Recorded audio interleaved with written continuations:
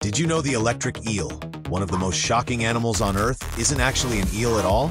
It's a type of knife fish, first described in 1766, and it can unleash electric discharges of up to 600 volts.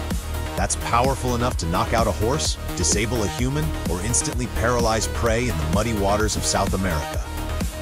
Electric eels rely on three specialized electric organs: the main, hunters, and saxes organs, stacked along their elongated bodies.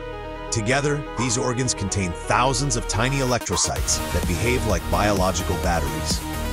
When the eel needs to attack or defend itself, these cells discharge simultaneously, creating a high-voltage burst strong enough to jump through water.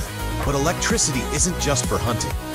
Electric eels use low-voltage pulses the same way bats use sonar to navigate, locate objects, communicate, and sense their environment in complete darkness.